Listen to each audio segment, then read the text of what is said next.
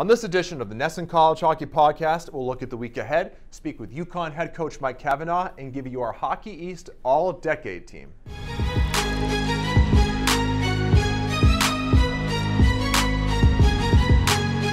Hello, everybody, and welcome to another edition of the Nesson College Hockey Podcast. I'm Dakota Randall, alongside always Pat McAvoy. Pat, how are you?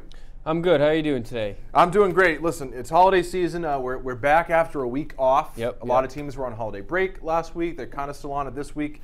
So we didn't have an episode last week. So we are back, hopefully better than ever.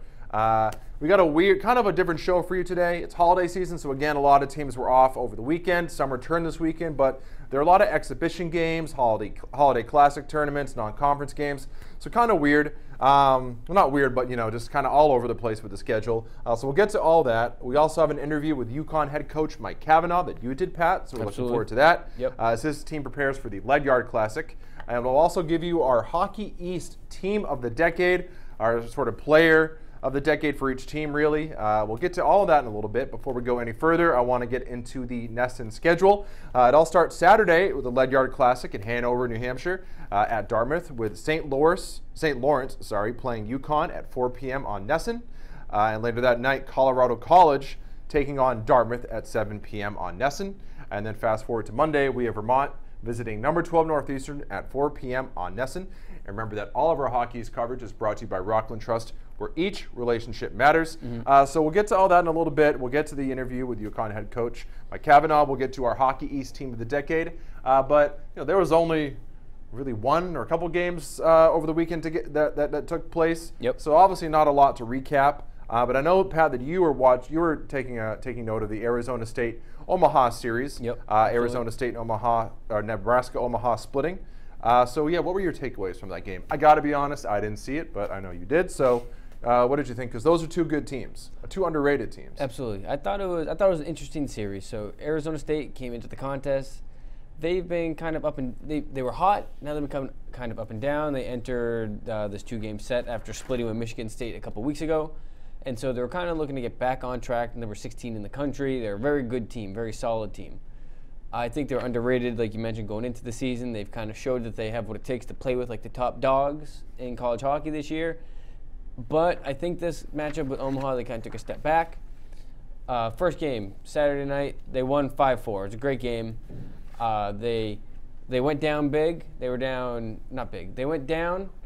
Then they had a big second period. They had 4 unanswered goals to take a 4-2 lead. But then Omaha came back. They tied the game up, but then Brett Gruber scored with 13 minutes left for Arizona State to take the game.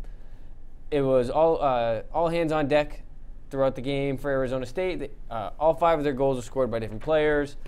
And all in all, it was a good hockey game. It was back and forth. And really, you couldn't tell who the better team was throughout. And luckily, Arizona State came away with the win. But then the kind of narrative shifted on Sunday. Similar to Saturday, they got out to a 4-2 lead. But unlike Saturday's contest, they weren't able to close the door and finish it off. And then they gave up 6 unanswered goals, starting with 2 at the end of the second period and then 4 more in the third period, including 1 empty netter. It just really wasn't their best, I don't want to say effort, it wasn't their best performance of the season. They're still number 16 in the polls, and we'll talk about that, I guess, coming up.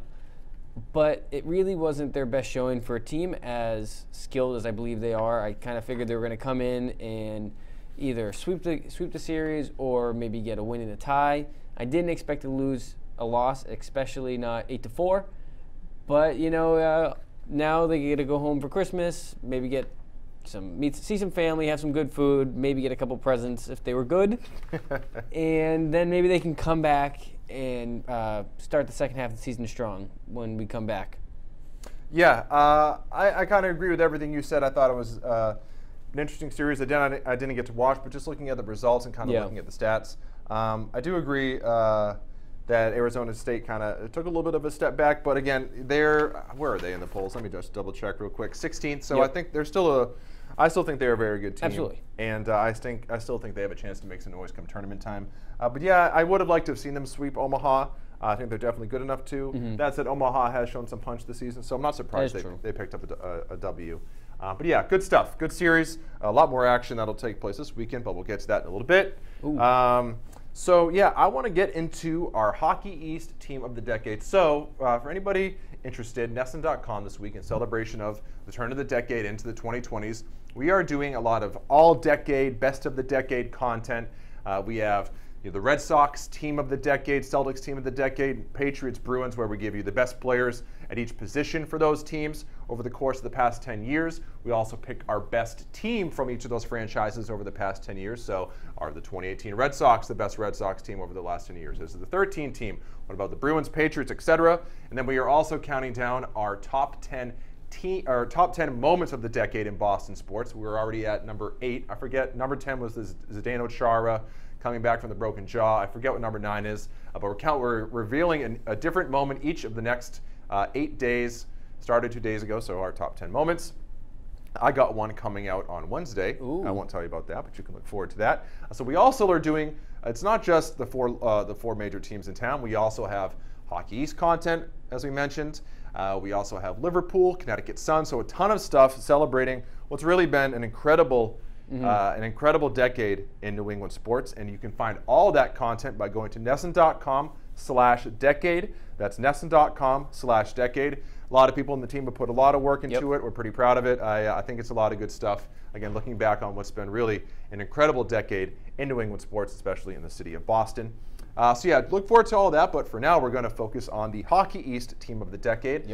I did not compile this list. This was NESN.com's Logan Mullen, who co-hosts the Boston Bruins podcast, the NESN Bruins podcast. Good guy, local guy. Yeah, with our own Mike Cole. So Logan definitely knows his hockey, and he decided to take on this task.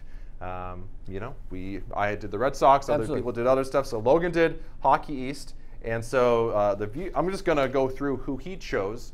I agree with most of his list. I may have differed in a couple of spots, but overall I think he was pretty spot on. So we'll just go through this real quick. I won't spend a ton of time on it, but I thought it was interesting to see, just kind of look back for all of these programs over the past 10 years. So for Boston College, Logan chose Johnny Gaudreau, kind of an obvious choice. He won the Hobey Baker in 2014 after posting 80 points in 40 games, just ridiculous. That was an appropriate cap to what was a prolific 3-year run for Gaudreau in Chestnut Hill, and now he is starring on the Calgary Flames, one of the best young players in the NHL. So yeah, Johnny Gaudreau, Player of the Decade for Boston College. Just down ComAv a little bit for Boston University, we have Jack Eichel, who only played 1 season at BU, but he was excellent, slashing 26, 45, and 71, winning the Hobey Baker. I believe he was the number 2 player in the draft that season, taken in the NHL draft.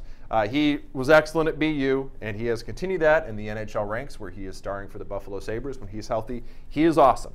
UConn, we'll talk about UConn a little bit later, but for here, the Huskies only have been in Hockey East for a few years, so obviously not a huge sample size. Logan chose Tage Thompson, forward. He was consistent on the wing during his 2 years in Stores. He posted 32 points in both seasons, just shy of making him a point-per-game player for his career. So one of the more consistent players for the Huskies since they've entered Hockey East, and I think a worthy choice for the UConn Player of the Decade. Over to Maine, Ben Hutton, defenseman. He played for the Black Bears from 2012 to 2015. I certainly remember watching a lot of him when I would watch Maine and UNH in the early part of the decade. Now an NHL mainstay. He spent 3 seasons again in Orono, where he was an All-American in his sophomore year. He finished his time with the Black Bears having played 108 games, and he he slashed 28, 37, and 65 over those three seasons. So really one of the more productive defensemen in all the nation. One of the best defensemen to come through Maine in a long time. And just an all-around great player, and you're seeing it in the NHL.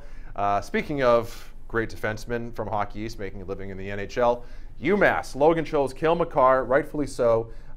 He was excellent for UMass last season, leading them to the national championship game where they eventually lost. But he won the Hobey Baker for the nation's top player. So even though he spent just 2 seasons at Amherst, he was probably the best player that's come through there over the past 10 years. And now he is just excelling with the Colorado Avalanche. Might be on his way to winning Rookie of the Year.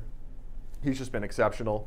UMass Lowell goalie Connor Hellebuck, who Bruins fans probably know from watching the Bruins take on the Winnipeg Jets. He is the goalie for the Winnipeg Jets, and he was also the goalie for the UMass Lowell Riverhawks from 2012 to 2014. Obviously, he was excellent.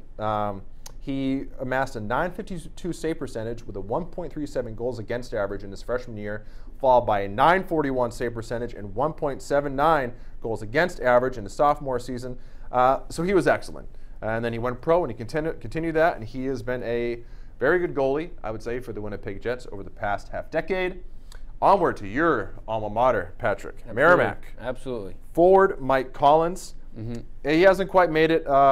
He never quite found his footing in the pro game in America. But while he was at Merrimack, Collins was a very good player.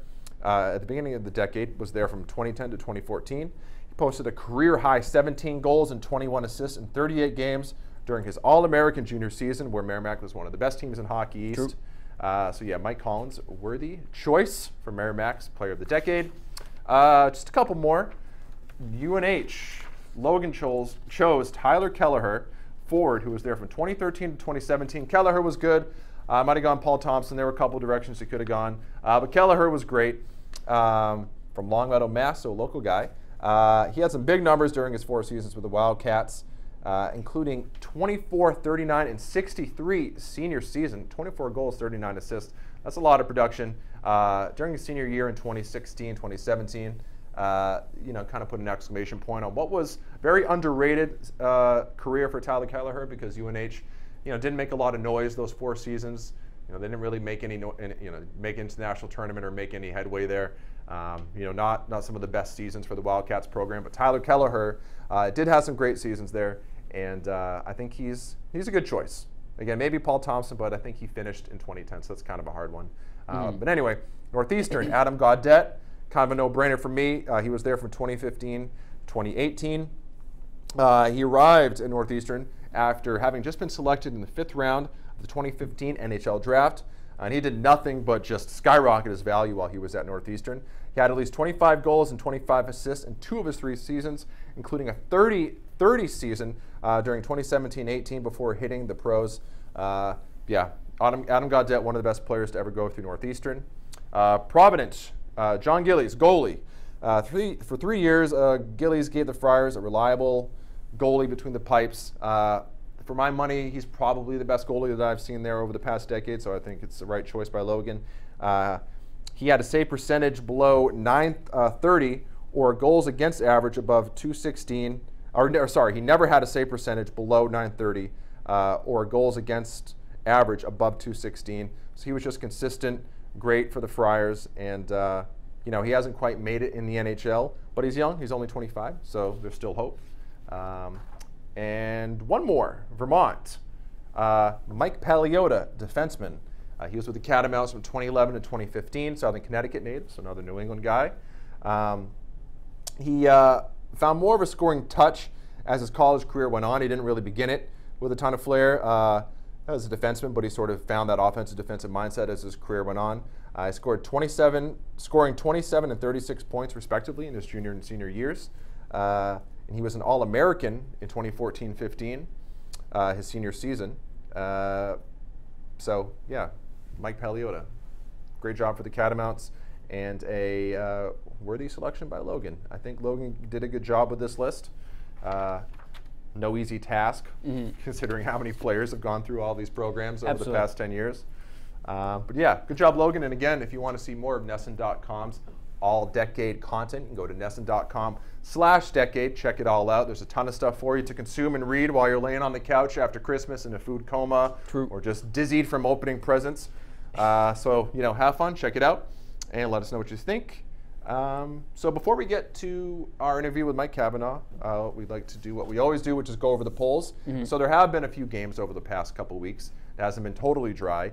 And since the last time we spoke, we have a new #1. Yes, we do. North Dakota, since Minnesota State has kind of fallen back a little bit. So North Dakota at #1, Minnesota State at #2, Cornell at #3, then Clarkson, Boston College, Denver, Ohio State, Penn State, UMass, Minnesota Duluth, Bowling Green, Northeastern, Providence, UMass Lowell, Notre Dame, Arizona State, Harvard, Michigan State, Western Michigan, and Sacred Heart debuting at #20. So yeah, a lot of reshuffling. Any takeaways for you, Pat? Not many from this one because of the lack of games, maybe, or just because. Yeah, not a lot of shuffling or anything. It's very, very much similar to last week. From 12 through 20 is all the same. And then just at the top, like you mentioned, North Dakota is at number 1. So good for them. We've talked about them a lot on the podcast. You've been really high on them, yeah. And they've been on fire lately, and rightfully so. They've earned this number 1 spot. Aside from that, there haven't been really many big fallers. Denver rose probably the highest riser of the week. They're up from 8 to 6, so good on them. Penn State kind of been iffy lately. They've fallen from 7 to 8. Right. Aside from that, really not much of a difference. Bowling Green dropped from 10 to 11. Minnesota Duluth rose from 11 to 10.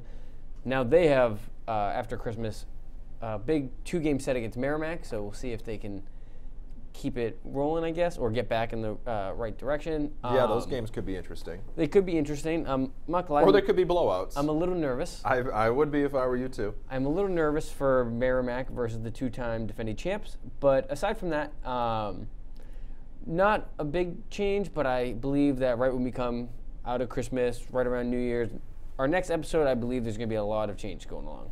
Agreed. And yeah, I'm looking forward to seeing kind of what goes on in the next couple of weeks, because we're going to get into the thick of this season.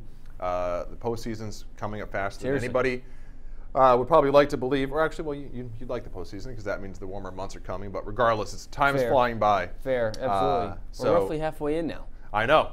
So hard to believe. Time, again, just goes by way too fast. For all the conversations you and I have had specifically about these polls, one thing that we've been able to fall back on is that up until now, it's been, everything's pretty early, everything's going to work itself out. Yeah, now there are actually trends and patterns. But now we're going to get into it. Yeah. And right when we get back after New Year's, I believe we have, I don't know which day our next show comes out, but after New Year's, I believe everything's very serious then.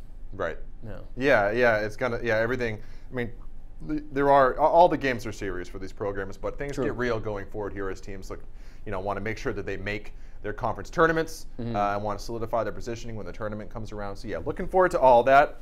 Now I want to get to our interview with UConn head coach Mike Cavanaugh. Yep.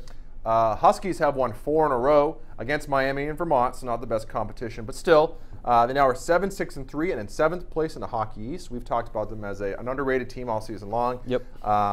They play St. Lawrence on Saturday at the Lead Yard Classic, which you can watch on NESN, and then they play Dartmouth the next night. So a big weekend for UConn, and you spoke with Coach Cavanaugh before we get into the interview. Any takeaways, anything you wanted to say? It was interesting hearing his perspective on the team, because on the outside looking in, just looking at the roster or looking at stats and stuff like that, you can't get to know the players or understand what they think. And so similar to Merrimack, they're a young squad. They have 7 freshmen, and I believe the number was 11 sophomores. Right. And so you have a really young team and a lot of Russians. We spoke about that a little bit. We spoke about the diversity amongst the team. And so having such a young and diverse group, it was interesting to hear how he's able to get them all on the same page. And especially right now, they're playing some of their best hockey, 4 in a row. I think there's some big things coming in. We kind of spoke about that a little bit throughout the interview. So stick around and hear what's going to happen next. Cool. Well, yeah, let's get right to it. Without any further ado, here is UConn head coach Mike Cavanaugh.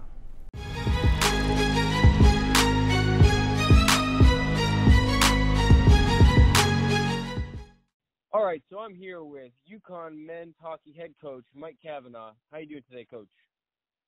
I'm great, Patrick. Thanks for having me on today. It's my pleasure. So let's get after it. So right now, sitting at 7-6-3, coming off 4 straight wins over Vermont and Miami, how would you describe your team's play at the moment? I think clearly, like the last month, I think we've played pretty well. We had a tough weekend against Boston College in early November. And since that weekend in those 8 games where you're 5-1-2 and had some really big series, not only the sweeps against Miami and Vermont, but I thought we played very well against Lowell, being able to take 3 out of 4 points there. And we had a great series with Providence. We had a lot of guys injured in that weekend, and we still were able to manage to get a point. So even though we only get 1 point out of that weekend, I was very happy with the way we played. So we were consistently playing the right way, and that's what also happened, against Miami and Vermont. So for the past month, I think we've been playing pretty solid hockey. So then to kind of go off what you were just talking about there, specifically with the Boston College weekend, so like you mentioned, the team's been on a roll since then. So what do you think changed that weekend that kind of changed the trajectory of the team? I just think, I think that we focused, more on playing the right way. I think we focused more on winning our one-on-one battles and trying not to get so paralyzed with systematic play and really focus on winning our one-on-one battles. And we even took it to, sometimes it's going to be 1-on-2 and you still got to win that battle. So that was more of our mindset and just kind of carried over. That coupled with, our special teams has gotten a lot better. Since that weekend, I think we're 6th or 7th in goals scored in the country. So a lot of things, when you're winning those one-on-one battles, you're drawing more penalties, which gives you more power play opportunities. You're getting on the inside and being able to get rebound goals. So it's really, I don't know if it's just one thing. I don't know if it's power play, penalty kill, offensive zone play, breaking out of our zone, scoring off the rush. There's a lot of different ways you can create offense. I think it really boils down to us being able to win that one-on-one battle. That sounds good. Sweet. So now to kind of focus on this upcoming week. So you've had a little bit of time off, but now right after Christmas, you're in the Ledyard Classic against St. Lawrence and Dartmouth. So what do you think the team's biggest strength is entering this week, this slate of games? Well, one, we hope to be healthy. As long as everybody's healthy coming back off the break, it'll be nice to have a full lineup.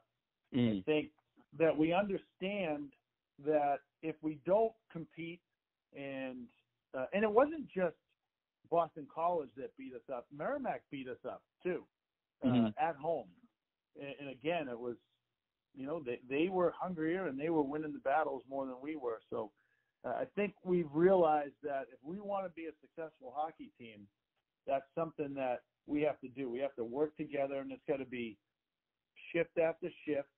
When you play we want to be a team that pressures the puck and fights for every inch of the ice, all over the ice.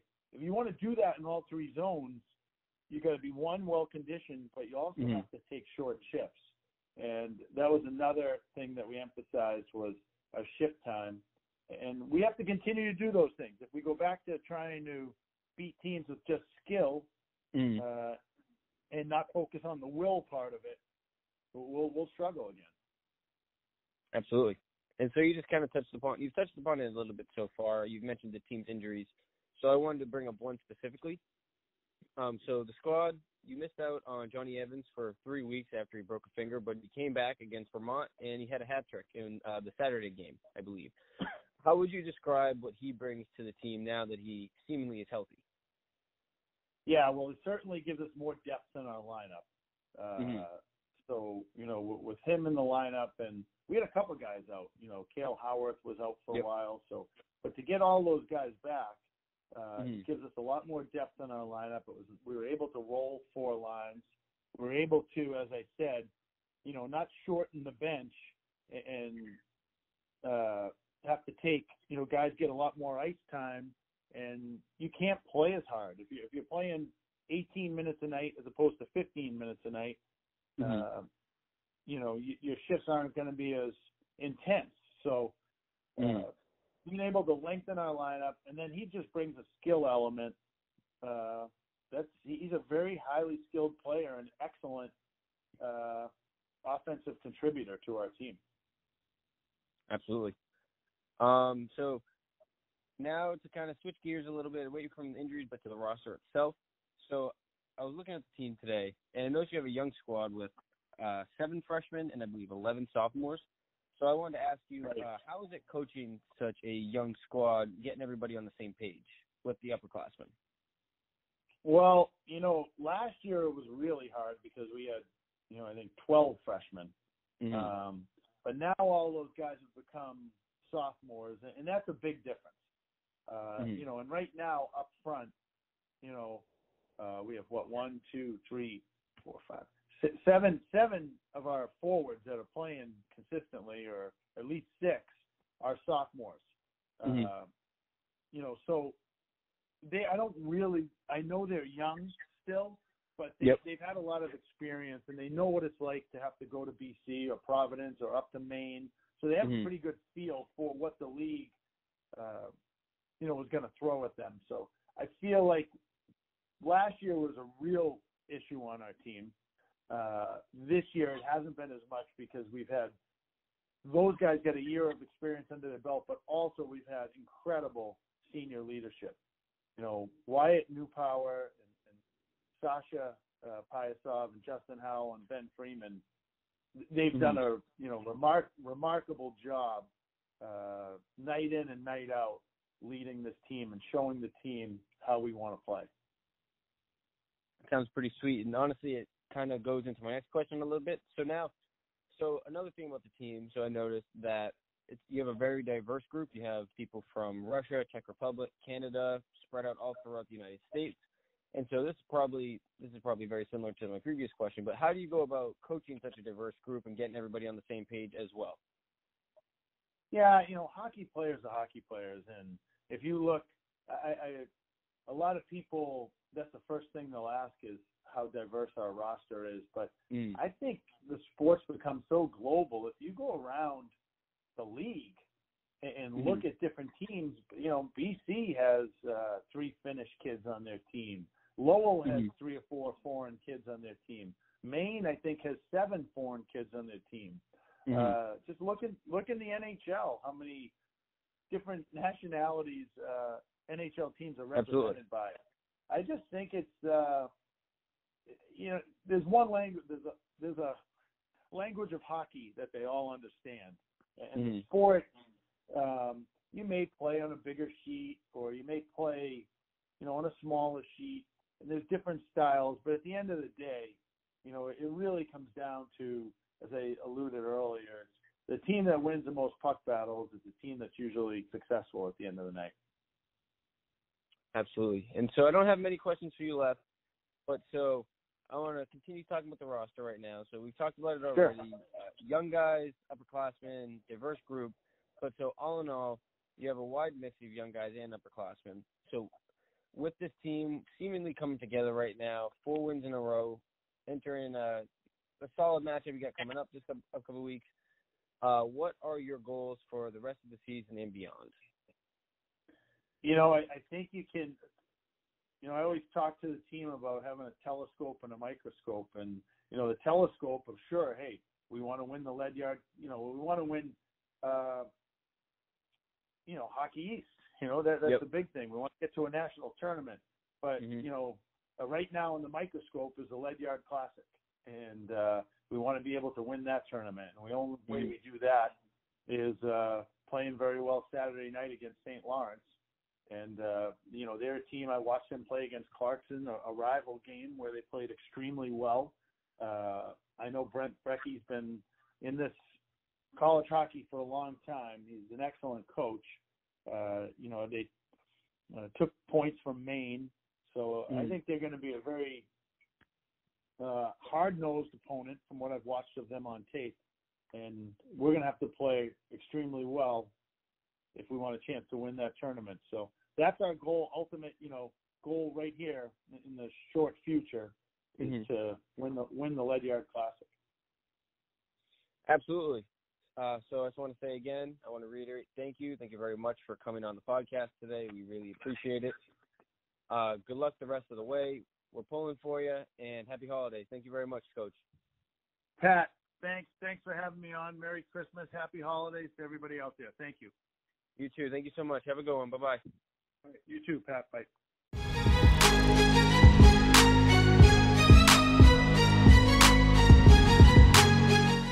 And welcome back. I want to thank again UConn head coach Mike Cavanaugh. Great interview, Pat. Thank you. You know, it was interesting hearing his comments. Seems like a really nice guy. And yeah, I'm looking forward to see what UConn does here as the season goes on. They're a sneaky candidate once the Hockey East tournament comes around. They can make some noise, and I think Coach Cavanaugh has confidence in his team, as he should. So yeah, thanks again, Coach Cavanaugh, for speaking with our Patrick McAvoy. Thank you very much. Okay, so there's not much time left. I want to give you the Nesson schedule again. It all starts Saturday at the Ledyard Classic when St. Lawrence takes on UConn at 4 p.m. on Nesson. And then a couple hours later, Colorado College playing Dartmouth at 7 p.m. on Nesson. A couple of days later, on Monday, Vermont visiting number 12 Northeastern at 4 p.m. on Nesson. And remember, all of our hockey's coverage is brought to you by Rockland Trust, where each relationship matters. So again, I talked about it in the open. Kind of a weird schedule this weekend. Some exhibitions, some classics or holiday tournaments. Not every team is playing. So just going to touch on a couple of games that I have a little bit of an interest in. Arizona State at Harvard. You talked about Arizona State earlier. Yep. Arizona State number 16, Harvard number 17, as they've kind of struggled a little bit here. But still, two very good teams. And I just want to see, I think this is going to be a good hockey game. Arizona State doesn't come out this way often. So I'm excited to see what they got. Absolutely. And if I can, I might make it to that game. I like, trying to check out some of the non-hockey teams when I get an opportunity. Absolutely. So that could be a great game. The Minnesota-Duluth, 2 games at Merrimack. I mean, you probably should pick Minnesota-Duluth to win by 1 million in both games, but they've had some suspicious or some odd results so far this season for the 2-time defending champs. Still a great team, but Merrimack has had a couple of, I forget, they tied BU or tied UMass. It's been a while now, but regardless, they've played some good teams strong, and it wouldn't surprise me at all if Merrimack sneaks out a tie in one of these games. Seriously. Maybe a huge upset. Merrimack's scrappy. They are scrappy. They play a lot better than their record. So I think it's an interesting 2-game series. It could really get out of hand, but I think the Warriors could show some fight. And also, I alluded to some of those classics or holiday tournaments. So yeah, there are a few around the country. We got the Catamount Cup up in Burlington, Vermont. Union, Providence, Lake Superior, obviously UVM's in that. The Mariucci Classic in Minnesota, where you get St. Cloud State, Minnesota, Bemidji, Minnesota State, I believe, is in that tournament as well. So I mean, if you can find a way to watch those games, do so, because it's a lot of great hockey in one place. And then of course the aforementioned Ledyard Classic that you can watch 2 of the games right here on Nesson. Seriously. That we're looking forward to. So yeah, kind of an offbeat schedule this weekend with all the teams sort of either on holiday break or coming back, but still a lot of great action around college hockey that I'm looking forward to. Me too. Yeah, that's all I got. That's all I got too. I think we have a good couple of weeks coming. Yeah, and you got any big plans over Christmas, Pat? Or whatever I don't know what you celebrate for the holidays. Nothing crazy. Family's coming over. Gonna watch the Celtics. Hopefully take down the Raptors. Okay. Aside from that, really nothing crazy. What about you? Yeah, every year I do a huge family reunion up in New Hampshire. That's pretty cool. We're we go 30 something deep at my uncle's house. We do it every year. Everybody gets everybody presents, so it's incredibly stressful trying to shop for everybody, especially when you're poor. But I look forward to that every year, and I'm really excited for it. And yeah, I mean, it's the best time of the year, one of the best times of the year. So yeah, Christmas. Hope all of our listeners have a happy holidays. Absolutely. Merry Christmas. And we will catch you next week with another edition of the Nesson College Hockey Podcast. Thanks for listening, everybody. Thank you for listening. All right, catch you next week.